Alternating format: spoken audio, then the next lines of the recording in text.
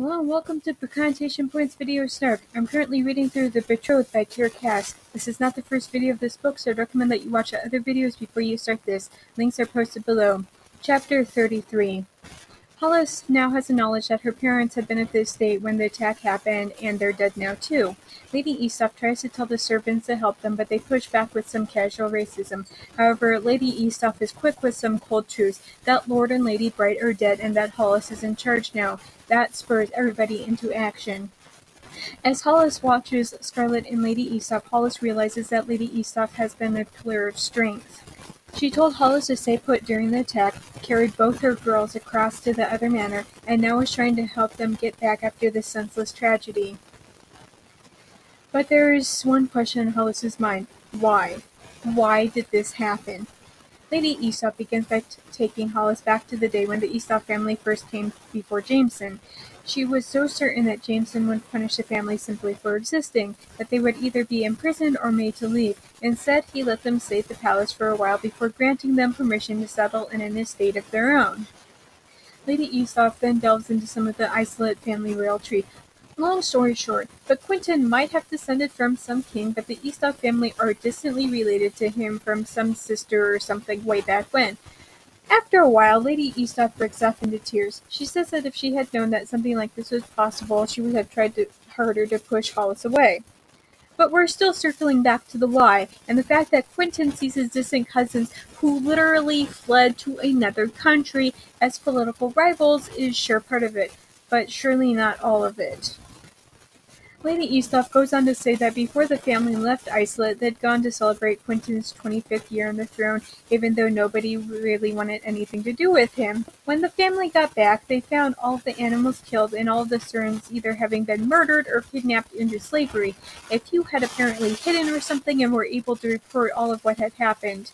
And the worst part is that the Aesops wouldn't even be next in line anyway. That falls to the Northcotts, the family who'd been mentioned during the royal visit. But then Hollis points out a huge flaw in Quentin's plan. This is a man whose only heir is about 5 seconds from death. He has no other heirs and Valentina keeps miscarrying. He also keeps murdering all of his distant family. So when Quentin's reign eventually ends, as it must sooner or later, then there will be no more from this line to take the throne. It's likely that some third party will come in and who knows what might happen. Although, between you and me, I'd rather take my chances with a third party if this is the current regime. Lady Aesop breaks off again and says that she has lost absolutely everything now. No money, no home, no family. Hollis looks at the 2 rings on her fingers, the one Lady Aesop had given her and the wedding band from Silas. She says that Lady Aesop has her, never mentioned is Scarlet. Hollis goes on to say that while her parents didn't approve of her, she was still their only child, ergo the manor is hers, and she's going to take care of Lady Aesop and Scarlet, but forget about her, I guess. Chapter 34. Hollis wakes up the next morning, having forgotten for 2 seconds this senseless tragedy of her wedding day. Then she remembers, especially because she's on the floor. After pushing my dresser up against the door. I get that you feel the need to do something following an event like that, but those guys set fire to the other manor. If they can't get through the door, then they'll probably just set fire to it. So honestly, pushing the dresser up against the door was probably the stupidest thing they could have done. Hollis thinks about the last thing Silas had said to her. She'd joked that he was going to spoil her, and he'd replied, "Good." Lady Aesop then tells Hollis that she and Scarlet should leave, that Hollis should get on with her life, but when Hollis gets upset over this, she quickly reassures Hollis that this is to protect her. She also tells Hollis that while the wound of Silas's death might be exceptionally painful right now, Hollis is young. She tells Hollis to find somebody else, to get married, and to have lots of babies. Hollis asks where the 2 of them will go. Lady Aesop says that they'll go back to Isolate. Hollis naturally thinks her mad, but Lady Aesop seems to think that them being women will help them to not be murdered.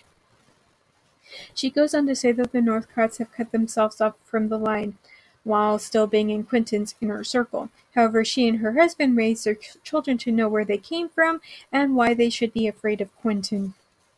And in the end, Lady Aesop feels like this is her only option left. especially if she wants Quentin to leave Hollis alone. She must go back to Quentin and prostrate herself for the slim chance of leniency. Lady Aesop reminds Hollis that she loves her, and that she'll write to Hollis a lot. They have a tearful hug before Lady Aesop proposes that they should go over to the manor to see what they can save. Thanks for listening to my book Snark on YouTube. New videos are up every Monday. Be sure to like this video, subscribe, and turn on notifications so that you don't miss anything. Also, while you're waiting for the new video next week, be sure to catch up on my other video series. If you're already caught up with that, then you can head over to Tumblr for my main book Snarks, always free and updated daily. People who support me on Patreon also have early access to my daily Snark, but also bonus Snark that isn't up anywhere else. People who donate to me either by supporting me on Patreon or by making a one-time donation via PayPal or Ko-fi also get shoutouts in my videos. Thank you so much to Dawn, Phoebe, and Nikki for supporting me already. Be sure to join my Patreon or donate to hear your name next week. Also, if you want to read some of the stuff that I've published, you can purchase my works on Amazon. I have 19 erotic short stories, 1 short story collection, and 1 full-length novel. Links for everything are posted below. See you next week, guys. While still being in